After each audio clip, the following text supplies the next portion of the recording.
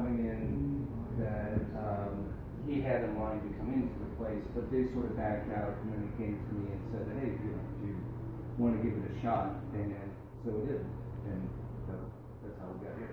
If people, I have talked to so many people, I've been here 10, 11 years now, and I live downtown. So I mean, I know that Brooklyn is here. Right. There's people who live in this city who don't know that there's Brooklyn. Correct. You know what I mean? It's so interesting because it's a big area with a lot of people living in it, but people do not know this. Yeah, I mean, it doesn't help that the name's also Brooklyn, because every time, especially somebody on the East Coast, they think New York borough. Mm-hmm. That's why we like to add in Free Brooklyn, just to give it a different designation, more of a positive spin. Because Brooklyn used to be kind of a sleepy, working class neighborhood full of maritime and railroad workers. But these days, like with other places in the city, it's got a lot of problems that have to be dealt with. And the neighbors are trying to band together, but people sometimes don't have the resources or the energy to do that, and they're more worried about protecting their family, so they move on or move to a better part of the city. But there's a lot of people who stick it out and still love Brooklyn and this area. It's interesting too, because I mean, if you're running a bar and a restaurant, and so ideally you'll have people coming in and paying for the things that you're selling all the time and making some money ideally. But you also seem to want to help the neighborhood.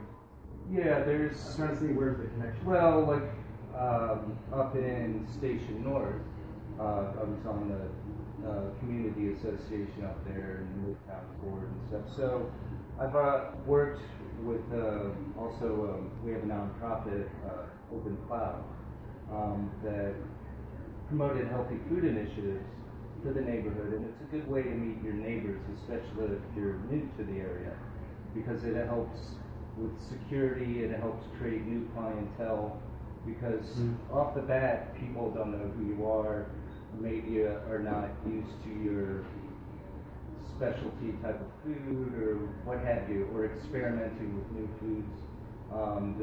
That's why we have a problem in the city with food deserts and stuff, that people will just get used to eating the same old food and are a little skeptical about experimenting. But if you work with them and work with local urban growers, that brings everything together, and people see that not only are you here to help the neighborhood, not just take from the neighborhood, that they start getting involved as well. I mean, we're trying to start a new business association down here. The Neighborhood Association, the Concerned Citizens for Better Brooklyn, is a good organization, but it doesn't really address the commerce side of Brooklyn, and that needs to be rebuilt, because it's very difficult for businesses down here, especially if they're operating in an environment where they're working alone, not working with other businesses or the neighborhood. And this can help that, which in turn may actually help the bar long term. But still, if the neighborhood stays in the current state, that's not helping you, basically. No, there's all these great promises of, oh well, if we get Port Covington, then someday maybe some of that will trickle here. But people can't wait. Homeowners and neighbors, other residents don't have that time to wait. They see the property values going down, and there's got to be a better way than relying on developers, because you have to work on their terms, not your terms. Doing it themselves, almost. Yeah, and that's for the community. Baltimore is based on neighborhoods, strong neighborhoods and communities, and it's worked so far, even though we're having these problems all across the city. We should stick to the old system of neighborhoods working together, but combined with a new outlook that is, fights things like segregation and other things and drugs and things that affect the city. Did I hear you talking on the phone the other day in another language? Yeah, I'm a Scottish Gaelic student. I know a little Irish Gaelic. We have a class that goes through here. We also have promote other parts of Irish and Scottish culture. Tuesday nights we have a traditional Irish session that does go into other forms of folk, and that's done by Taylor and Allison Jenkins.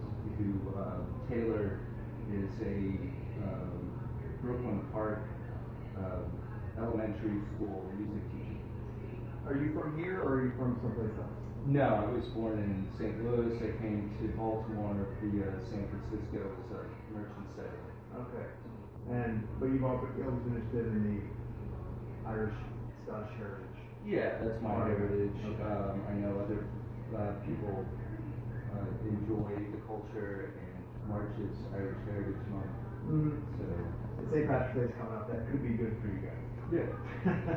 Hoping for a turnout, I guess, right? Yeah, and Gaelic it would be Lala Harig Shona Dud would be Happy St. Patrick's Day. I'll take your word for it. But that all combined brings me to the mural because if people know a little bit about Ireland and Northern Ireland, they know there's been some issues there. If they know a lot, they'll see the mural and say, I know what that means. And I know that has it may have a different meaning to different people. But to people who are in the activist community, they might see it and say, I like these guys. These are my guys. Yeah. Is that what you're trying to do, or is that not really? Yeah, it's kind of twofold. I mean, drawing off the original mural in the Bogside of Derry, Ireland in Armagh. It's showing an entrance to an area that's been sort of segregated. Well, it's definitely segregated from the rest of the city. It's more of a Catholic area called the Bogside, and so it's defining an area that is trying to maintain its own and be liberated in a sense. Which in Brooklyn, we're looking for the same thing, a positive message that it's a community coming together more liberated than being oppressed by whatever conditions.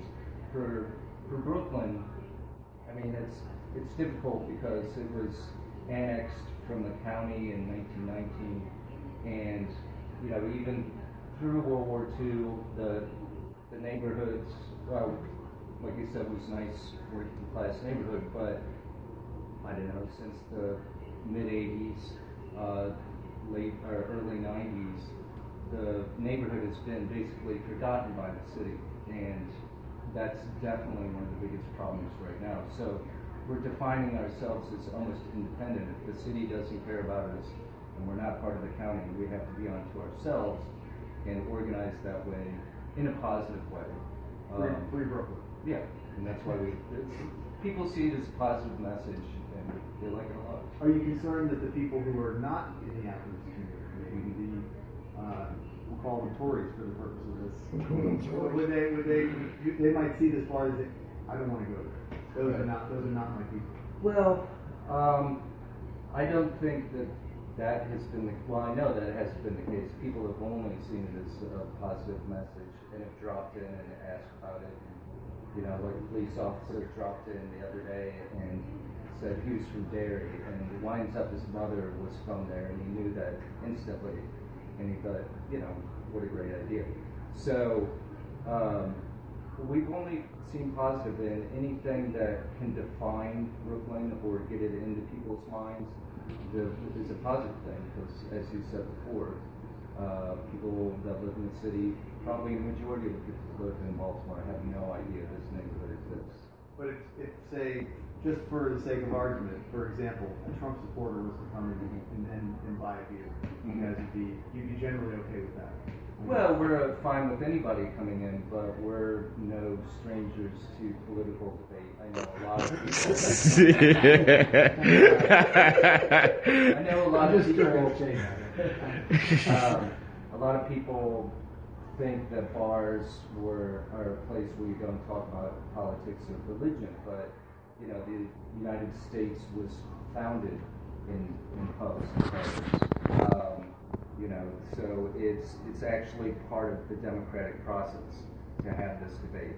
And you know, granted, a Trump supporter may not feel comfortable here just as much as, you know, I wouldn't feel comfortable at the rope walk, and it's next to a statue of Ronald Reagan. So you can't say that no bar should do this. Usually that is a comment by somebody who is trying to be neutral, which being neutral only supports an oppressor. Anyone with money and good intentions is welcome at Liam. Yes, of course. And we're a friendly environment. We don't, even in our debates, we always do it in a friendly manner. And St. Patrick's Day is coming up. I mean, is that key free for an Irish bar? Yeah, we missed it last year. Of course, the ale house was open at that time. Mm-hmm. First time under management for the holiday. Yeah, and everybody who's come in says you may not see a lot of people throughout the year, but on St. Patrick's Day, this place is just, you know, it goes crazy. Let me get a shot of us talking. You're good right there. I'm going to see if I can do this without. It was much easier when I had a photographer do this. But you want me to do it? I ain't got to pay me. You can look at it, Shorty. I ain't gonna touch nothing, man. Don't touch it. I ain't gonna touch nothing. My screen's broken too, so I only got the little screen. All right, I got to scoot down. All right, so we'll just talk. Mural just got finished this past weekend, right? Or is it okay? The mural was painted by a local tattoo artist who's also a Fleming. Martin Fleming works at Idle Hands Tattoo Shop in Glenburn. And people have literally seen it and come in to ask about it. Mm-hmm. Yeah, and gone up and take pictures next to it. This is O'Flynn's Crab and Cast, live feeding from ABC2. It's gonna be aired later this week. So what did you think about my thing right there? What you just read? Oh, it's all right. See, look at you, huh? Oh, you got a new phone? Mine was crappy. You don't see the old one. The old was all, I mean, I dropped it a couple times and had to take all over. I couldn't see it. But this one I can barely hear. I had to go back and We get the volumes up. I did. I added a boost. You know, the boost into it. But This is my friend from the post office. This is a live feed, so you on TV. Oh, All right. What do you want? We got collard greens, we got baked beans, we got turkey, we got chicken, we got ribs, we got sausages. What you want? We just had some crab soup. I'm gonna be right back and I'm gonna cut this live feed off. Alright, we out here in Brooklyn. Like I said, we doing ABC2 is out here.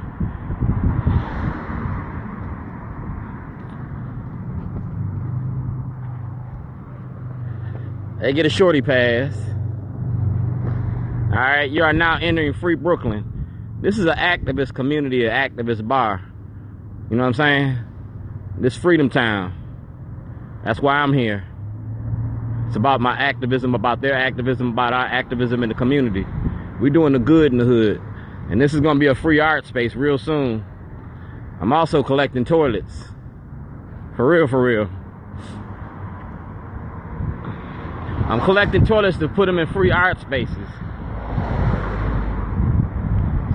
So you can contact me. I will come pick up the toilet.